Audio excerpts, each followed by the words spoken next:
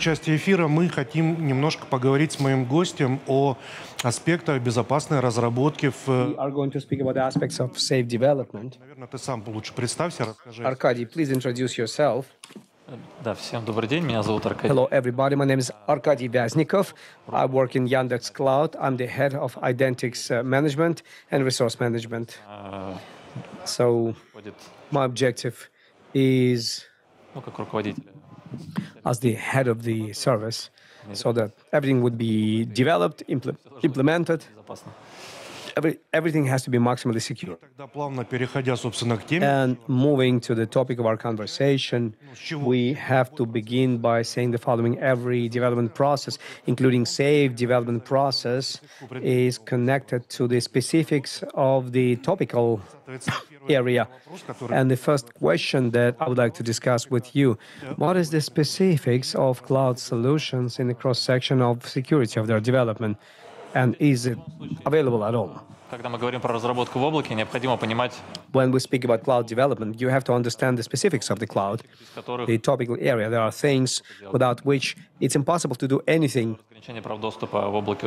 All the access limitations is based on the IAM.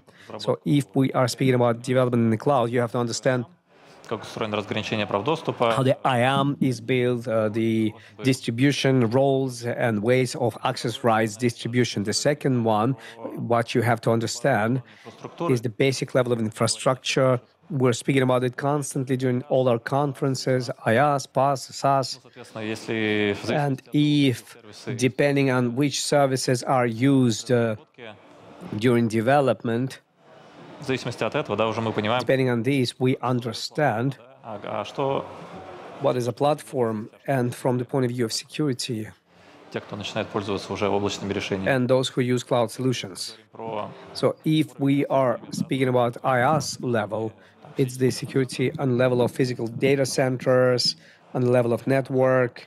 если мы говорим Yeah. If we are speaking about, допустим, безопасность for example, security from the point of view of access to virtual machines is provided by the clients by using different tools. But if we're speaking about solution где используется PaaS, там большая часть where работы managed solutions are used, then everything is covered by the service, cloud service. не стоит And many aspects you shouldn't even think about it because the platform covers all these problems Такой вот for you. Then there's another topic, the threats related with cloud compromitation. They do entail more serious risks than simple compromitation of the internal network of the company, because the network of the company where the development is happening, it's one, but the compromitation of the cloud can lead to compromising the knowledge of similar networks like that. So here I have a question from the point of view of development processes.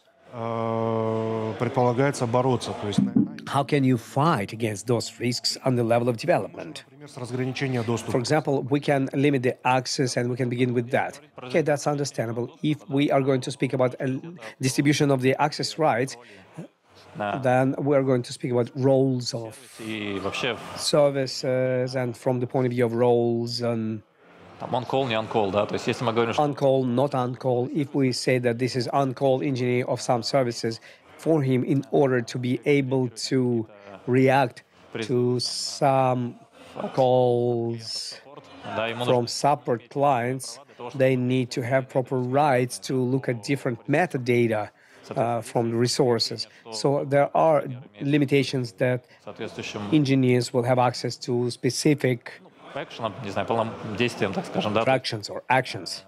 если мы хотим посмотреть, не знаю, существует But if we would like to see whatever the catalog with such identifiers exists or don't exist, она позволяет the role of on-call engineer does it. It's a rotated role, and we control here что internally инженер, который that on-call engineer, which is on a shift right now, that after rotation of the shift, the access rights are transferred to new employees from him, and his access rights are disengaged. So a new developer comes to the cloud, for example. Рабочий день, что он делает? How his first workday looks like. Одно из первых это One of the first попадает вообще в целом в облако, не are только в RAM. developers who come to this. They look at the course of safe development in the cloud.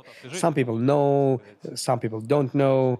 Может быть, какие-то вещи, Maybe some people want to know some new things, как правильно вести разработку, how да, to properly do development, what are the main types of vulnerabilities, and what do you have to pay attention to вот during the development.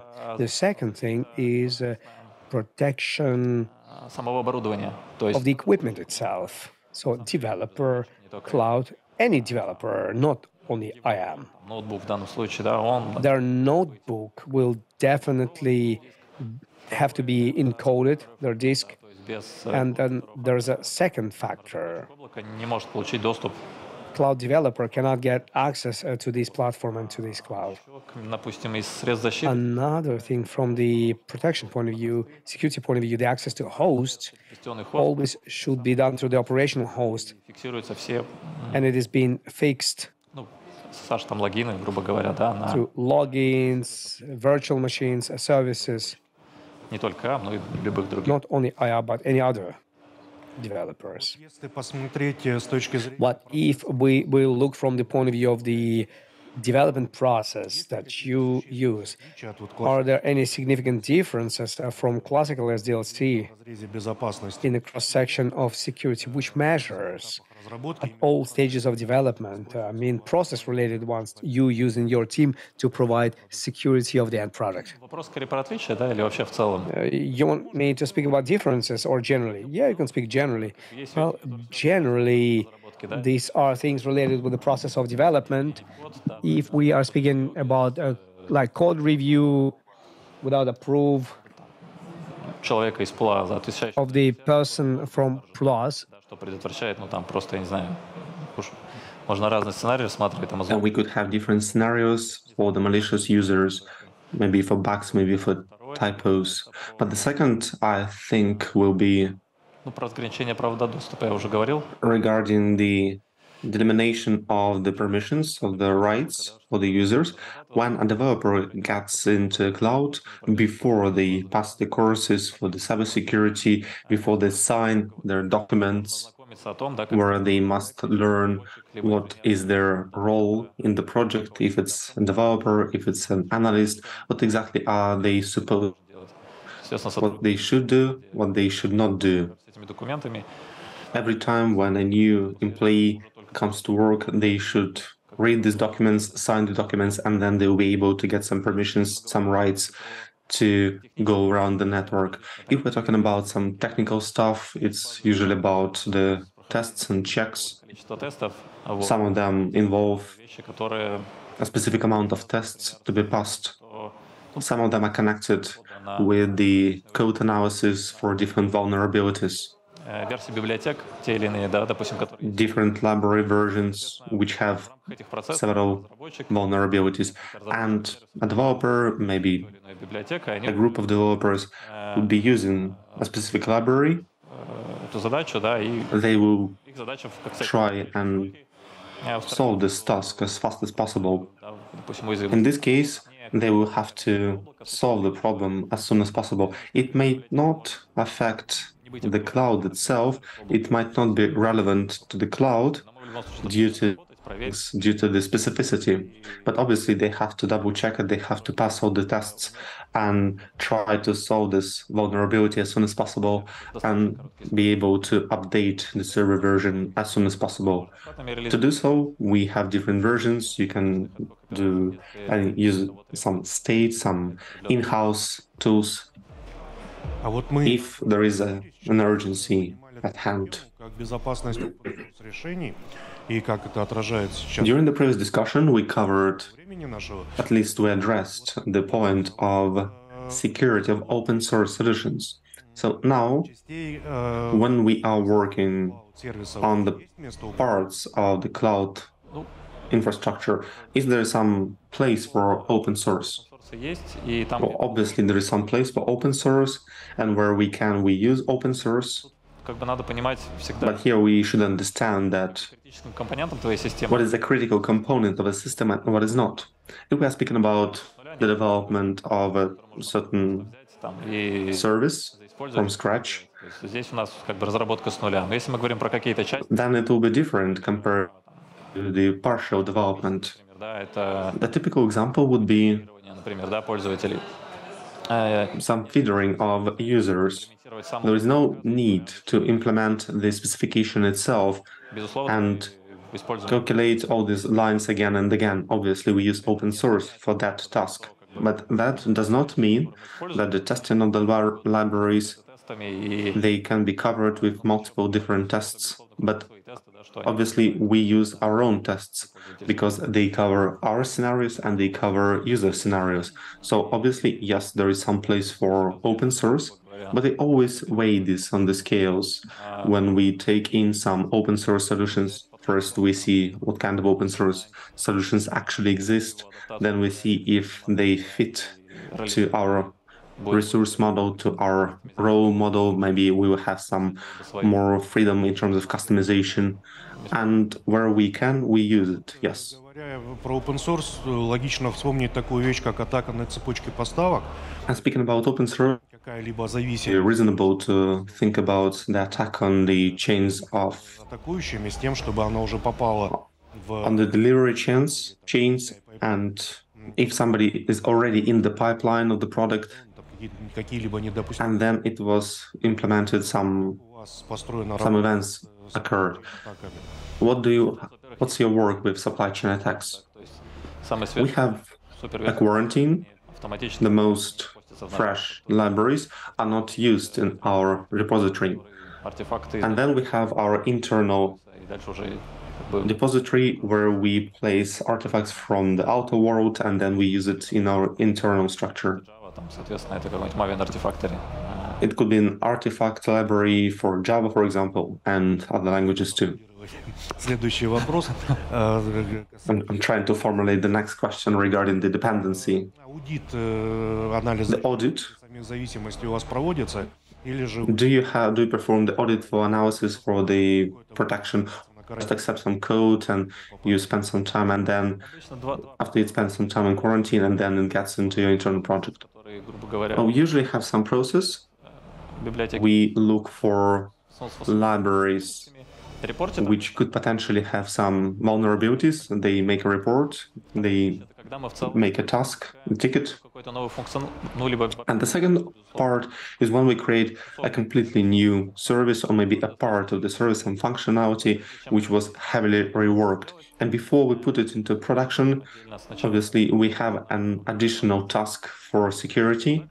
And before we move it into production, our проверить designated team runs all the tests on this specific area. If there are any vulnerabilities, and if there are, they will send some feedback that we will have to correct it. Or maybe there are no vulnerabilities, да, но они не and maybe there are some things which could be improved, but they are not critical enough to postpone the launch into the production. But if they are fixed before it's launched into production. уже не And the second point, I think it's not really about security. целиком кусок It's, перерабатывать. for example, if a part of the code is re-implemented from scratch, Прошел аудит безопасности, чтобы его выкатывать then after it goes through the security audit, обычно плавно. В смысле, мы не we usually have this according to the plan. Usually, и так далее. В смысле, внедряем и we analyze different hosts, we see the metrics, we see the errors, we see if everything checks out, в логах еще что-то if there are any anomalies in the logs and stuff. Вот вопросами безопасности в разработке у вас занимается прям выделенная команда? Или Do you have a designated team for that matters, or some developers are also involved in it? чемпионы, или Maybe you have some security champions or some analog of it. разработка вовлечена, но в целом есть отдельная команда, то есть Developers are actually involved, but we do have a designated team.